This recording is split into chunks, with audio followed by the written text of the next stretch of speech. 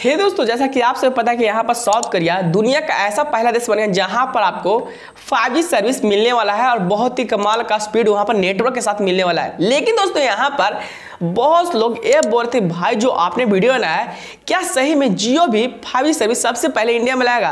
दोस्तों यहाँ पर बहुत लोगों को ट्रस्ट नहीं हो रहा कि जियो 5G सर्विस आने वाला है, जियो 5G फोन भी आने वाला है। क्योंकि दोस्तों यहाँ पर इंडिया के अंदर जो भी 5G स्मार्टफोन आएंगे वो बहुत ज़्यादा कॉस्टली होंगे, जो आम पब्लिक के लिए अफोर्डेबल नहीं होंगे।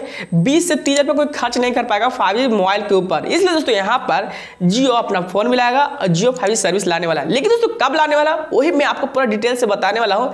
जैसा कि आपसे पता है कि साउथ कोरिया 5G से लैस हो गया है, वहां पर आपको 5G सर्विस मिलने वाला है। चलिए शुरू करते हैं, ज़्यादा टाइम वेस्ट ना करते हुए। लेकिन उससे पहले मैं आपसे एक छोटा सा रिक्वेस्ट करना चाहता हूं कि यदि आपने अभी तक वीडियो को लाइक नहीं किया तो जल्दी से लाइक कर दीजिए, हमारे चैनल को सब्सक्राइब कर दीजिए, क्योंकि मैं आपके लिए इस तरह वीडियो लाता रहता हूँ।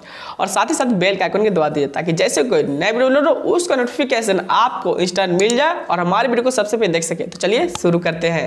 दोस्तों जैसा कि आपसे पता है कि यहाँ पर साउथ कोरिया एक ऐसा देश बन गया है जहाँ पर आपको सबसे पहले 5G सर्विस देखने को मिलेगा। यानी दोस्तों जो चाइना है, रसिया है, अमेरिका है, जापान है, उससे भी आगे निकल गया है यहाँ पर साउथ कोरिया, जहाँ पर आपको 5G सर्विस यानी दोस्तों जो डेटा नेटवर्क का स्पीड है वो हमसे मानिए यानी इंडिया के मुकाबले वहाँ पर 100 गुना ज़्यादा स्पीड है और जापान और अमेरिका के मुकाबले 20 गुना ज़्यादा स्पीड बताया जा रहा है। लेकिन दोस्तों जो इंडिया में भी सर्विस चल रहा है जियो 4G, Airtel 4G, idea 4G, Vodafone 4G, उसी से तो मानिए 100-150 गुना स्पीड ज़्यादा है। क्योंकि दोस्तों यहाँ पर हमें सही से 1 MBPS का भी स्पीड नहीं देखने को मिलता है हमारे फ़ोन के अंदर। क्योंकि दोस्तों हमारे पास ऐसा सर्विस अवेलेबल नहीं है, ऐसा डेटा अवेलेबल नहीं, नेटवर्क अवेलेबल नहीं, जिसके कारण से हम 4G का भी मजा नहीं उठा पा रहे हैं। कि दोस्तों जो 4G का स्पीड मिनिमम बताया जाता है 20 MBPS तक होता है जो 4G का स्पीड होता है। लेकिन दोस्तों हमारे पास तो 1 MBPS का स्पीड नहीं है, हमारे पास 100 KB का स्पीड है जो बहुत ज़्यादा सफिशियंट है, हम उसी में ही यूट्यूब चलाकर खुश हो जाते हैं। लेकिन दोस्तों साउथ कोरिया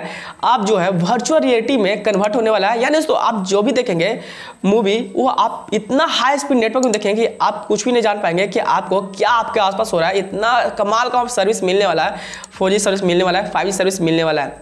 लेकिन दोस्तों हमारे पास तो ऐसा भी सर्विस अवेलेबल नहीं है। लेकिन दोस्तों हो सकता है आगे यानी अगले साल तक जियो यहाँ पर आपके लिए जियो 5G सर्विस लाए। लेकिन दोस्तों यहाँ पर देखना है कि जियो जो 4G सर्विस है उस पर अभी पहले इंप्रूवमेंट किया जाए, तभी जाकर जियो 5G ला सकता है। लेकिन दोस्तों जो कुछ लीक्स के माने, रूमर्स के माने, तो यहाँ पर पता चल रहा है कि आपको जियो 5G सर्विस है वो नेक्स्ट ईयर यानी 2020 के जुलाई तक आपको देखने को मिल सकता है कुछ जगहों पर। यानी कमर्शियली नहीं होगा, लेकिन दोस्तों 2021 तक आपको कमर्शियली जो जियो 5G सर्विस वो देखने को मिल सकता है। साथ ही साथ जियो का फोन भी आपको देखने को मिल सकता है। तो वीडियो से ना तो लाइक कीजिएगा, अपने दोस्तों से शेयर कीजिए ताकि लोगों को पता चल सके, और हमारे चैनल को सब्सक्राइब कीजिए क्योंकि मैं आपके लिए इस तरह वीडियो लाता रहता हूँ। तब तक के लिए जय हिंद, वंदे मातरम।